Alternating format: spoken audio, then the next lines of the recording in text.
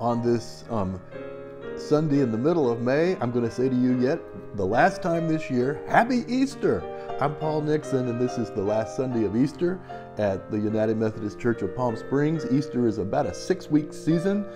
During that season, this year, Pastor Jane has been leading us through a series called the Resurrected Body, and how we, in the wake of Jesus not being physically on earth, we pick up the slack together.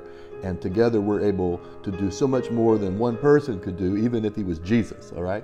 And so today is the final piece of that series, and it's also Sign-Up-A-Rama, which is an opportunity to stick your toe in the water, either to inquire or to volunteer in any number of ministries that are connected with the United Methodist Church. So that this isn't just theory, but we're thinking tangibly about how we together are doing the stuff that Jesus would be doing if he were here physically. So today we're going to be looking at some opportunities. There is a Sign-Up-A-Rama brochure that is actually linked below the screen on the YouTube channel, and you can pull that up and look at it. It was also emailed this week. You might check your email if you're on the church email list. But we're going to be exploring how we can get involved today. I would encourage you to grab a pen at this point in the service, because you may want to make some notes to yourself as you think about that with us this morning. And if you are viewing live with others, welcome one another by sharing your name in the comments section and your favorite thing that you like to bring to a church potluck.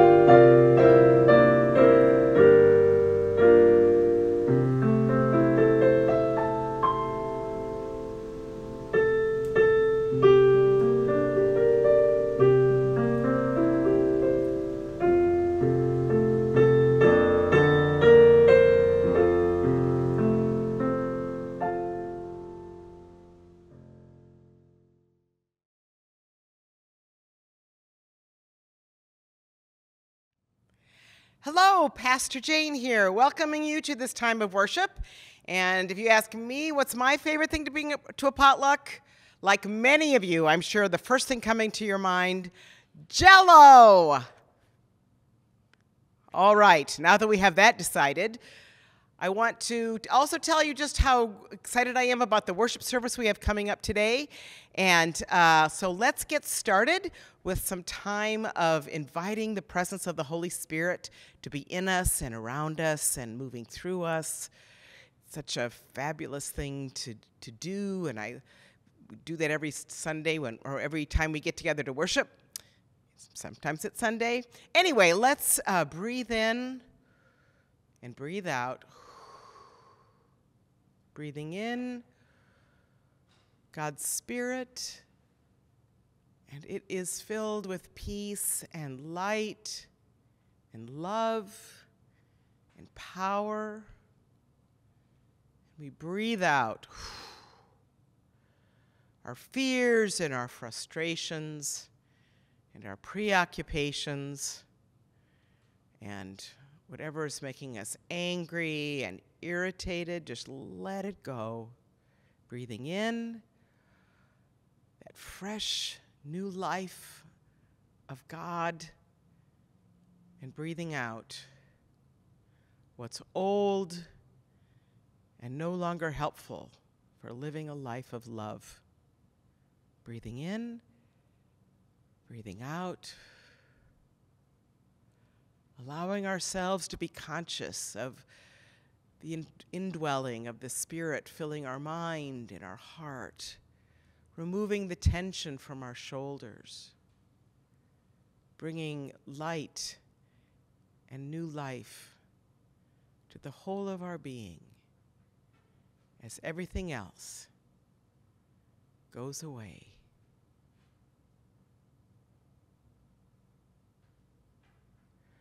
Oh, great and gracious God, we are so grateful for your presence with us always, and for creating us as beings that can sense that presence and be empowered by that presence, be transformed by that presence, even in the blink of an eye. We're so grateful that you are here with us, filling us and filling the space where we are worshiping, connecting us to all there is. So grateful for this time to praise you in more ways than perhaps we can know. May that be so in our learning session today. In Jesus' name we pray. Amen. And now Paul is going to bring us our scripture reading for today, another reading that is part of our post-Easter, but in the midst of Eastertide season observance, as we think about what it means to be a resurrected body and how Jesus is praying to God so that it will be so. The scripture today is a prayer, a very famous prayer of Jesus where he's praying for us while he's still in this world, thinking about the fact that he's not long for this world and that we were going to be picking up the work. This is his prayer for us. John 17. Jesus looked up to heaven and said, Abba, the hour has come. Glorify your only begotten, that I may glorify you. Now they know everything you've entrusted to me does indeed come from you. I entrusted to them the message you entrusted to me, and they received it. They know that I really came from you. They believe it was you who sent me, and it's for them that I pray. Not for the world, but for these you've given me, for they really are yours, just as all that belongs to me is yours, and all that belongs to you is mine. It is in them that I have been glorified. I am in the world no more, but while I am coming to you, they are still in the world. Abba, holy God, protect those whom you have given me with your name, the name that you gave me, so that they may be one, even as we are one. It was Tuesday morning, April 11th, at 7 a.m. This last Tuesday, April 11th, at 7 a.m. And I am not a morning person. However, I had agreed to meet some church leaders, our church, and some new staff from the city of Palm Springs who were interested in learning more about our feeding ministry. And I knew that our feeding ministry wanted to get to know these new staff members and see more how we could help. It was going to be a really important meeting. So begrudgingly, I said, okay, I will meet you in Fellowship Hall at 7 a.m. on Tuesday the 11th. So that's what I did. Of course, it was an excellent reason to get up early, and I was tired.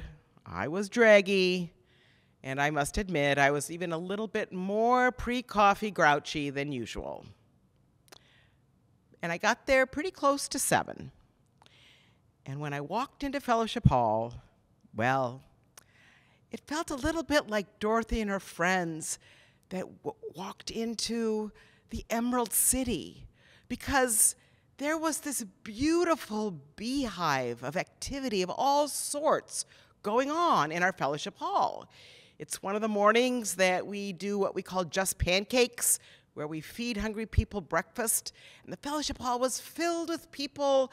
And as I walked in the door, there are a couple of nice people greeting me and greeting everybody. And then there's the lovely Joel, who used to be one of the hungry people we would feed, who's gotten a job and gotten on his feet and gotten his own apartment and is now helping every time we do a meal and brings beverages to everybody. And we've hired him to help us with our security. And he was just so happy to see me, and he was happy to see everybody. And I go into the kitchen, and everybody there is so happy to be serving food and being there with one another. And there's one of the guests that's playing the piano out, and it's so good. It's so beautiful. And some of our volunteers are sitting with the guests and talking with them, and it's just beautiful. And then I walk outside the Fellowship Hall to the backyard, and that's where our composting ministry is getting off the ground, and they're delivering mulch to get our whole first community composting in the City of Palm Springs project going. And there's some more of our volunteers and our church people, and there's people from Desert Composting, and everybody's having a great time. And besides that, this mulch smells so good, like eucalyptus. It's amazing. And then there's a guy that's one of the guests from the breakfast, and he's homeless right now, but he's also a barber, and he knows how helpful it is to cut people's hair, how much better it make them feel. So he's just seeing if anybody wants to get a haircut, and we've got a little sink behind our Fellowship Hall, so he's cleaning it up to do haircuts, and he's so excited to do that. And it just was like fantastic. We had this great meeting with the people from the Palm Springs city, and I left this time, this about an hour of engagement, just feeling so exhilarated, as I could tell everybody else was too. I couldn't believe what a great mood I was in after an hour of all these incredible things that people were up to, giving and receiving, and all the joy that it was creating, and all the energy that it was creating. And I felt like that spirit of creativity could just go on and on and on. It was really great. What we have here is a great example of what Stephen Covey's, in his book, 7 Habits of Highly Effective People, would call habit number 6, the habit called synergize, or create synergy. And as you may well know, synergy is about creating a situation where the sum of something is far greater than its individual parts. The equation for synergy is 1 + 1 = 3, or 30, or 30,000. That's how synergy works. As Stephen Covey will say, nature provides all these different examples of synergy. He says, if you plant 2 plants close together, the roots commingle and improve the quality of soil so that both plants will grow better than if they were separated. 1 + 1 = a lot more than 1 + 1, right? Or if you put 2 pieces of wood together, they will hold much more than the total held by one separately.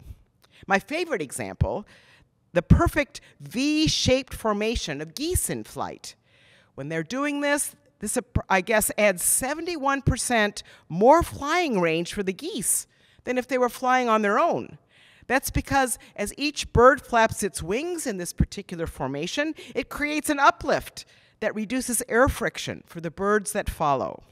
And when the lead goose gets tired, it just goes back to the back while another goose takes its place. And just these geese just can zoom forever. Covey says that synergy is the hope for the world.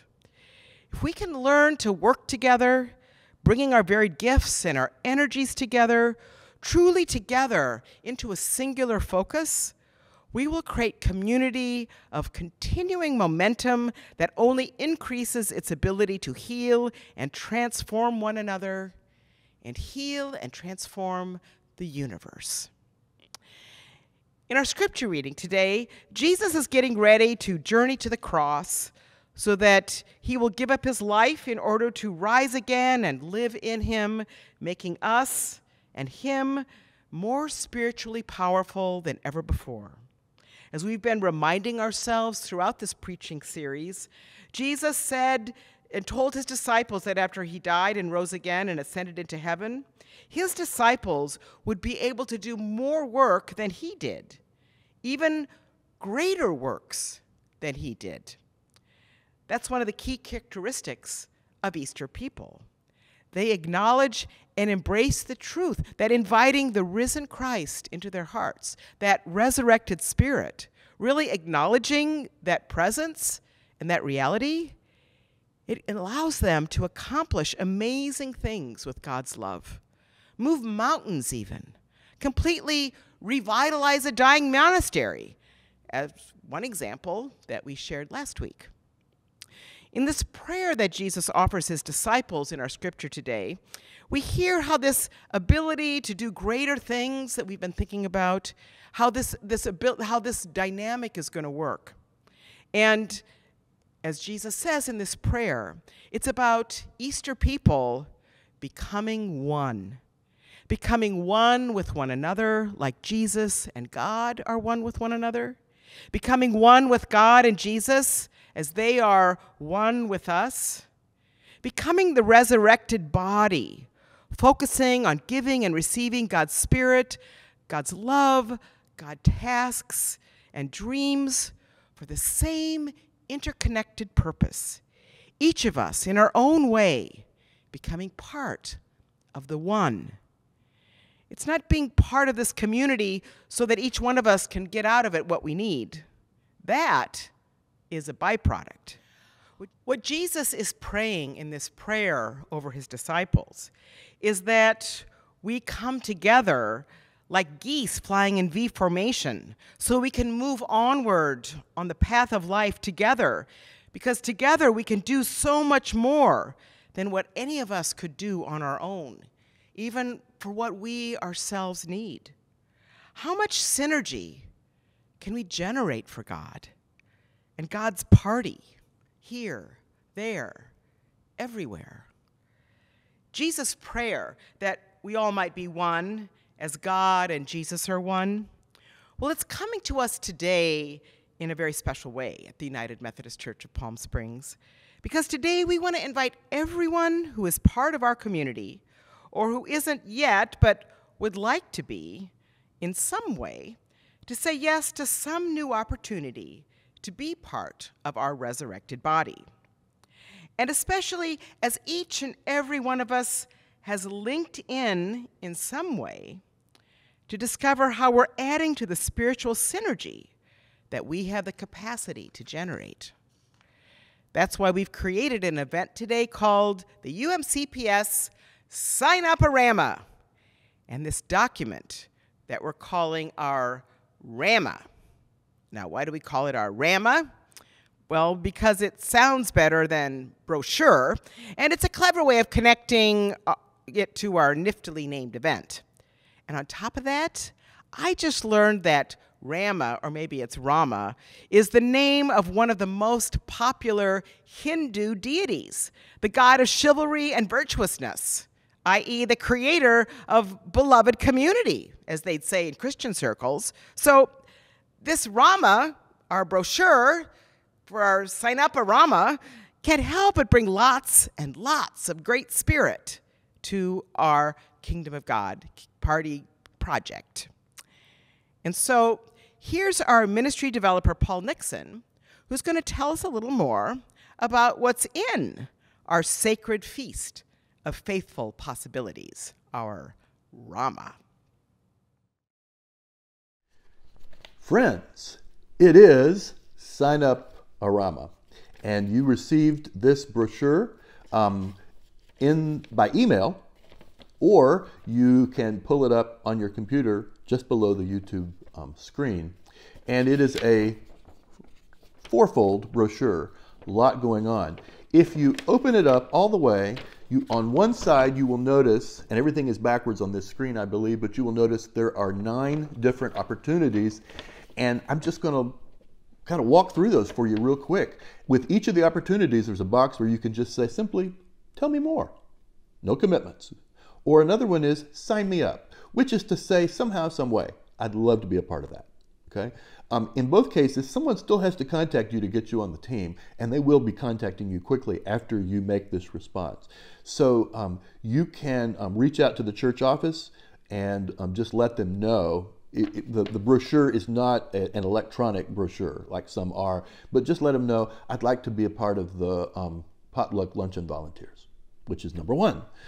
Potluck Luncheon Volunteers is all about setting up and taking down potlucks, which happen about 6 times a year, and they are a blast. But it's a great opportunity to meet folks and to be helpful. Number 2 was the Pride celebration. That is a major project each year as we think about how we're going to be present in the larger community as a reconciling and affirming community.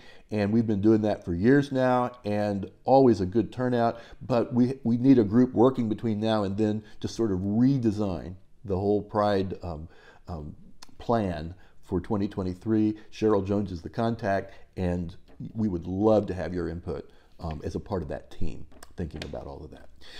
Next one is number 3, the composting ministry. Brand new, Pam Hill's in charge. We are the first site for community composting in Palm Springs. We won't be the last, but we're setting the pace, and it is a significant step toward an environmentally friendly way of dealing with waste in the desert. And I encourage you to explore, especially if you like to get in the dirt and to play in nature. Number 4, Sunday morning hospitality. This actually is Sunday morning at the church building. So for some of you online folks, this probably won't be your thing, but we have a blast in the building on Sunday, and it might be that on certain Sundays you might be available to come in and to help with greeting. Doug Oostdijk is in charge of this. It's a ministry about making worship warm and welcoming to people as we relate to one another. A lot of folks coming in who've been out of organized religion for decades and kind of like tentatively coming in only to discover, wow, I didn't know church could be like this. You could be a part of that wow through greeting. Ministry 5 is calling and cards. Carrie Allen is the contact person, and this is basically reaching out to people during birthdays, and also so there's a card part of it. There's also the calling part. Those are separate things. You can be part of either or both of those. You will be assigned some folks to befriend, and it's just basically befriending folks, many of whom are older and are going through some tough times in their life. Oh my goodness, they appreciate the camaraderie and the fact that someone is remembering them and cares about them and is present to listen to their latest stories in their lives. Number 6, feeding ministries. It's a big one, and one of the calling cards of our church is a signature ministry. Everybody in town seems to know that goes on. It is an amazing ministry. John Jones is the contact, and we do have openings even now. It's about feeding, but also about clothing and caring for hungry and unhoused people. We would love for you to be a part of that. And quite honestly, that one is one that often bring your neighbor. They don't need to be a member of the church. It is really a community project. Opportunity 7 is music ministry. There are multiple music ministries within the church, ranging from bell choir to the regular choir to other opportunities. And contact Wayne Hinton, and he will get back with you and help you discover what the opportunities are in music during the year. We are really, really blessed to have a great music ministry. We are starting children's ministry again, and the United Methodist Church of Palm Springs with a ministry called Kids Zone, which right now is scheduled to be a Sunday afternoon ministry at least through the summer, once a month, just once a month. And so if you like playing with kids and helping them get in touch with God, and also helping you to get in touch with your inner child, Amy Bonson is the contact, and I'm actually volunteering in that one myself. So once a month on a Sunday afternoon, early evening. We'll be meeting in the Walker Smith building and just having a good old time with the children. Number 9, United Women of Faith. This used to be called United Methodist Women, and that group has gone inactive because of a lot of turnover and the pandemic and all of that. Annette Funk is trying to reorganize that. If you would like to be a part of United Women of Faith, that's 09. On the other side, there is a whole list of things that you could ask for more information about. Okay? Any of those things that look interesting to you, ask away. And also, even if you're up to your eyeballs, busy with many good things, consider signing up to sponsor altar flowers on a Sunday or to bring refreshments if you are a part of the on-site congregation occasionally. It's 52 Sundays a year, and it helps so much when we all can pitch in those ways. Those are not long-term commitments, but just kind of very targeted days, and you can pick a day even that meant like an anniversary or birthday or something like that. So anyway, this is the Sign-Up-A-Rama brochure, and we're going to have a little music now as we think about our commitments and the possibilities of what God might do. Remember, you don't have to commit to any of those 9 things. You could just ask for information. But we hope that everybody can participate in some way in reaching out to embrace their piece of the total ministry of the church, the body of Christ in Palm Springs. Thanks, Paul. And now as we hear our special music for today, a song that beautifully describes all the different ways, or some of the variety of ways, that we become beautiful, beloved community, God's party. I want you to take this opportunity to prayerfully sit and think about how you, and pray about how you, even you, would like to contribute something new to our church community, or to whatever church community you would like to add synergy to. Listen to Jesus praying over you. Oh God, I'm in the world no more, but while I am coming to you, my disciples are still in the world. Protect them, Abba God, those who you have given me with your name, the name that you gave me, so that they may be one, even as we are one. Keep hearing Jesus call you to be one, just as he and God are one. And then if you remember Jeffrey Notke's wonderful sermon about how all of us are keys on a piano enabled by God to create beautiful harmonies and music together of all sorts, let your divine imagination follow your curiosities in that direction. And think about, indeed, what you might like to do. As one of the great preachers of our Methodist history, H.E. Luckock once said, "No one can whistle a symphony. It takes a whole orchestra to play it." And if our world ever needed beautiful music, it is today. Amen.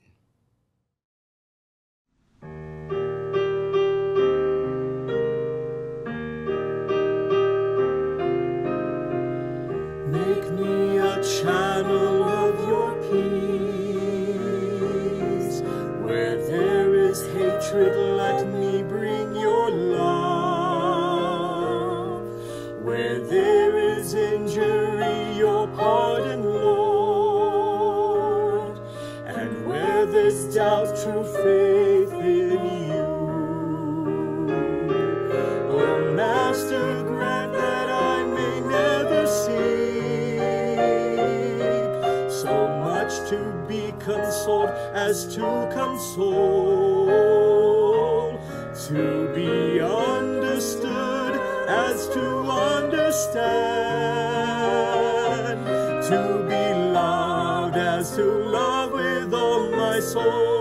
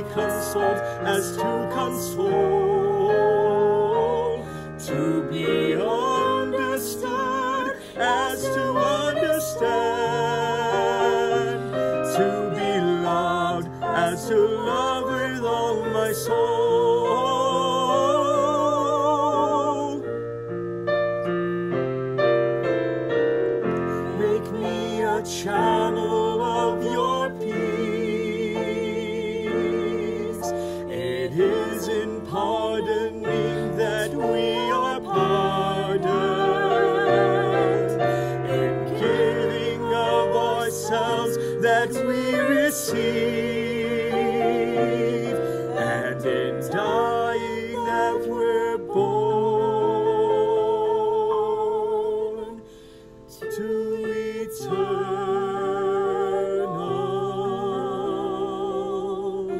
life.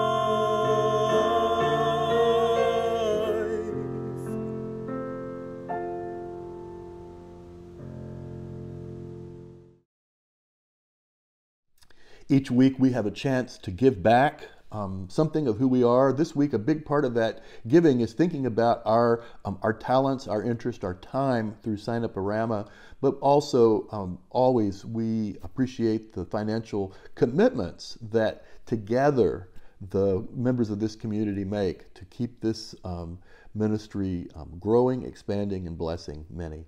You can give in multiple ways. You can give by check and mail to the P.O. Box you see on the screen. You can give by text. You can give by going on the website and making a one-time gift or setting up automatic giving. We thank you for your financial support. Thank you, Paul. Let us pray. Oh, gracious and loving God, we are so grateful for all the ways your life and your love and your light comes to us for the healing and transformation of our own hearts, minds, souls, families, and concerns. But then how you use that to help others in ways that so far transcend what we think is possible for us to do because of that miracle of synergy when we come together in your name, committed to your project of healing, and we see just how far-reaching our ability to do that can be. So God, help us choose to do that. Choose to say yes to trying some new things, and choosing to say yes to committing ourselves to a community and experience of interdependence where we are sharing with others in our efforts, prayerfully, faithfully, and with divine enthusiasm, your divine enthusiasm. We pray this prayer so that your healing, powerful and true, can touch and transform our communities and our nation and our world. There is no task too big that we cannot be a significant part of when we join with one another and we join with you. So show us the way, God, and keep us ever grateful, ever aware, and ever more in love with you, with Jesus, and one another. We ask all this in Jesus' name, and pray together now the prayer he taught us. Our Father, who art in heaven, hallowed be thy name. Thy kingdom come, thy will be done, on earth as it is in heaven. Give us this day our daily bread, and forgive us our trespasses as we forgive those who trespass against us. And lead us not into temptation, but deliver us from evil. For thine is the kingdom and the power and the glory forever. Amen. Thank you so much for spending this time with us today. I hope it was a blessing for you, as it was a blessing for me, and I think a blessing for God's dream for the world. I hope you'll join us next week when we celebrate the church's birthday, Pentecost, and learn even more about what it means to be the resurrected body that has been created since Jesus rose from the tomb. In the meantime, hear this blessing. May the Lord bless you and keep you. May the Lord make his face shine upon you and be gracious unto you. May the Lord lift up his countenance and bring you peace as you journey towards those you have that you love, those you have yet to meet, and those whom you fear. And may you find some beautiful music being made. Amen.